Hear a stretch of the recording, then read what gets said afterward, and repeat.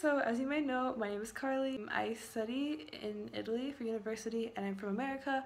Basically on this channel I talk a lot about the differences between the two. And now, today I'm going to be talking about my favorite Italian words, and I chose them for many different reasons. I chose ones that sound pretty, ones that have funny meanings, ones that are very practical that I wish we had in English, and some other fun words. So, let's begin. My first favorite word is bimbo minchia. Bimbo minchia is a word, it's kind of rude, and Italians use it to describe people who abbreviate text messages. So, okay, as you may know, in the US, people always shorten words. So, for example, see you later, instead of writing out the whole word, see you later, people would say the letter C, the letter U, and then the letter L with the number 8, and then the letter R. Because it's shorter, and people used to have phones that were not touchscreen, so it would be easier to type out the little digits individually and they would spell words in a shorter way. But these days we have smartphones, and smartphones make it so much easier to write longer words in a quicker amount of time. In fact, if you abbreviate with text messages like this, then it kind of takes a long time, and actually the spell check might even change it to a word that you didn't want to write. So that's why people usually write out the whole word this time. But sometimes people still use abbreviations if they're emailing a friend that's very close, or if they're using something that doesn't have spell check. But anyways, in Italian, if you use shortcuts like this, people judge you so hard. And I know because I've tried this with so many of my friends, and all of them were like, "Oh, Carly, stop it. That's so weird. No one does that. That was so middle school." And I honestly think it's hilarious because in America, if you use abbreviations, like, it's not like bad. It's just kind of funny. And people don't really use it very often, but it's like peculiar. But in Italian, if you use it, people really just disrespect you and they call you a bimbo minchia. So that's one of my favorite words because I think it's just so funny. Next up, punto virgola, which means semicolon. So punto virgola literally translated means point, comma, and it's because a semicolon is just a dot and then a comma, and instead of using a word for semicolon, they just say punto virgola, and it's just so practical, and I think it's really funny. The next word, hamburger, it means hamburger.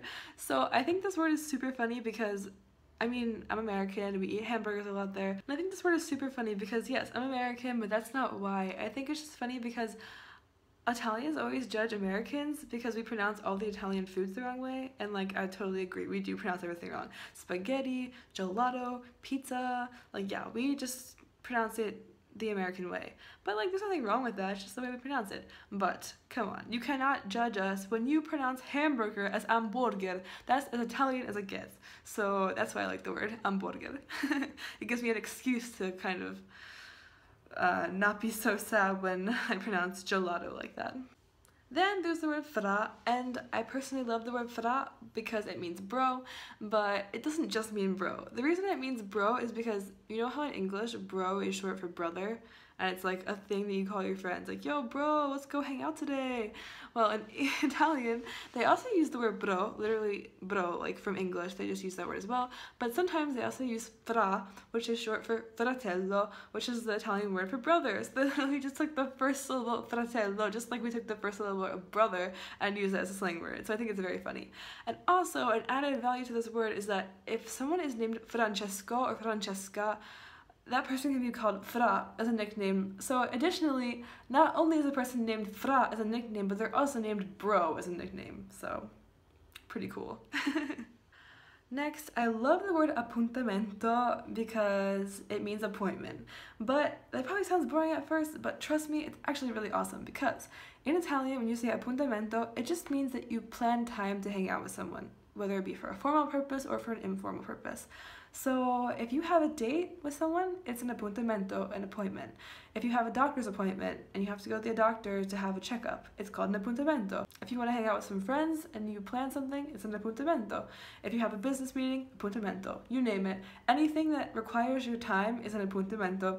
And I love this word because it's so vague, and if you have to kind of quickly tell someone you're not available because you have something else to do, you can just say, sorry, I can't come, I have an appointment.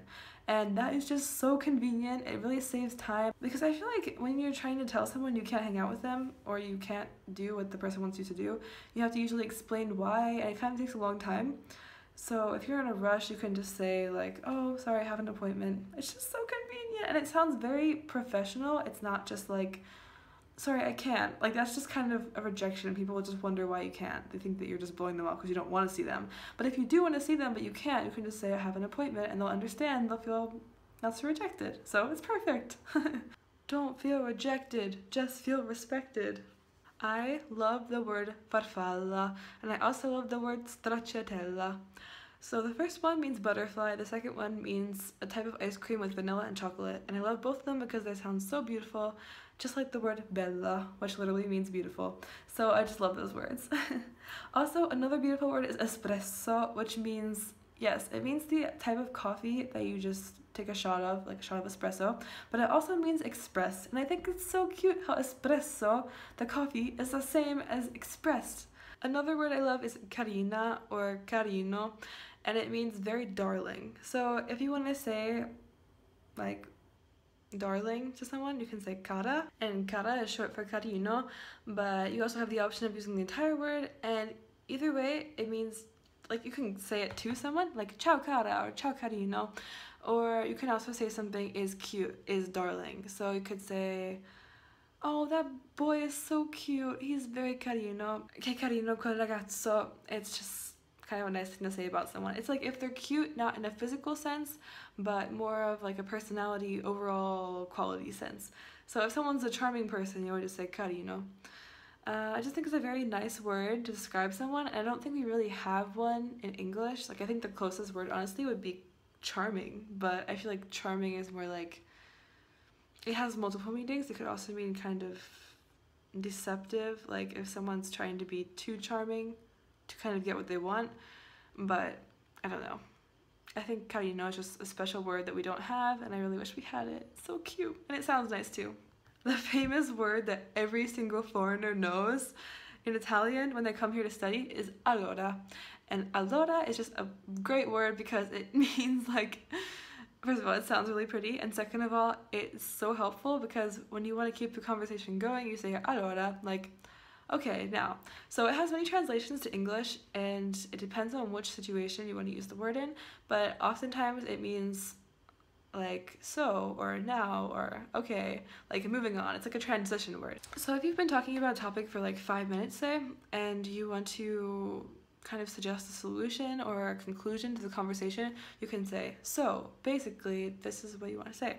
So you can say allora, or if you want to talk about something else, you can say allora, what is your name? Like, I don't know, something else.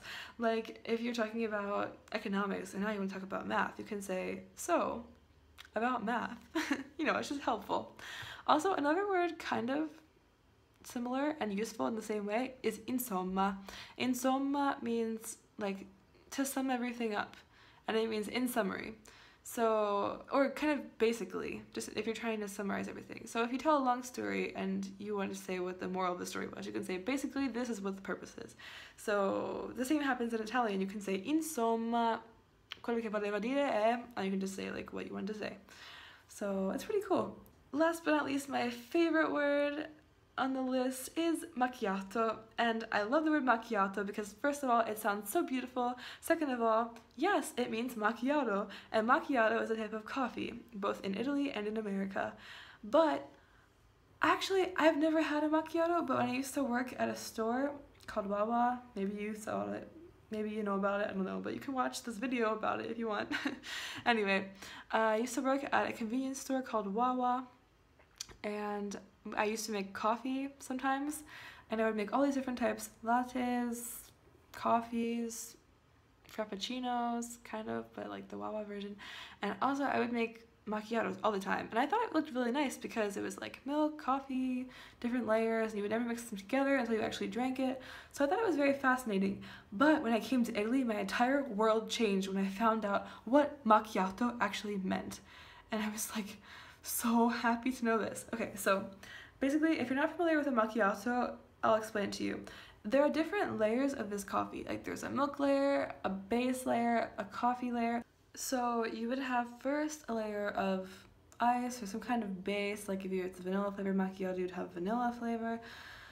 base with other stuff, and you'd have a bunch of milk and a bunch of like cream basically. And on the very top you would pour some coffee, some espresso, mostly espresso, sometimes other stuff. And then on top you would have whipped cream, or that's the American version at least. And in Italy it's kind of similar, they have the milk and on top goes the coffee part. So the reason it's called macchiato is because macchiare in Italian means to stain, and macchiato means stained, because when you have the milk it's purely white and you stain the milk with the coffee, and the coffee is the stain on top of the milk. I'm telling you guys, this changed my life forever and I was so excited to learn about it. I hope that you appreciate this fact as much as I do. Anyways guys, thanks so much for watching. I hope you enjoyed this little video. Comment down below if you have any more video recommendations, and if you have any more fun Italian words to add. If you have any questions or concerns, feel free to contact me. You can contact me on Instagram or on this account. You can just comment or something. Follow me on Instagram anyway, even if you don't contact me, and also follow us on YouTube and give this video a thumbs up if you enjoyed it. Anyways, thanks so much for watching. Love you guys so much and have a great week, and see you next Monday. Yay! Ciao! Mwah.